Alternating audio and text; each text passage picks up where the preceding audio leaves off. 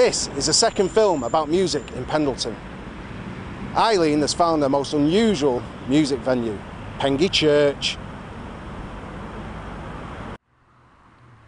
We're here today at St Thomas's Church in Pendleton to find out a bit more about the role that music plays in the church. I'm the Reverend Mark Howarth.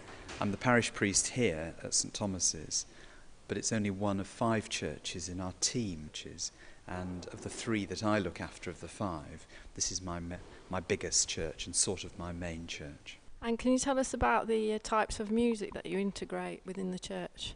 Well, in this particular building, because it's the sort of building that it is, and the style of worship that we use most Sunday mornings, the emphasis is on fairly traditional music, and that's what really people are looking for because it fits with the building. In my other churches we tend to take different styles of music and more in keeping with A, the wishes of the people, and B, the building that worship is conducted in.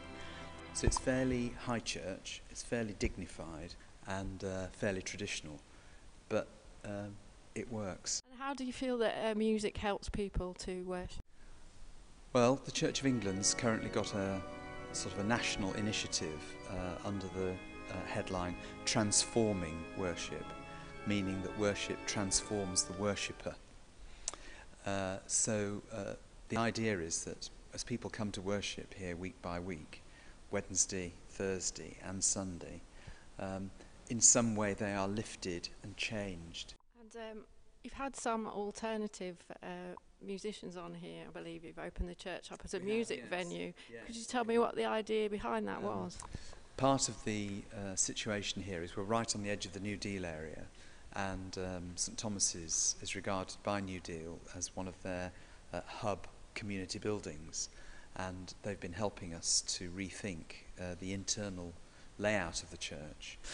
Part of that was to make the church available for music, because it's a fantastic acoustic and a great venue for a concert. And in years to come the pews will have gone and it'll be chairs, and it will be both a lecture theatre and a music hall as well as a church. We've made the church available to artists, rock bands, folk groups. We've had Horton Weavers here, we've had Ed Blaney and all his crew, lots of rock bands from Manchester, and we feel it's done the church a lot of good. It's been great for us to have them. They've loved being here, and so it seems a happy marriage of ideas.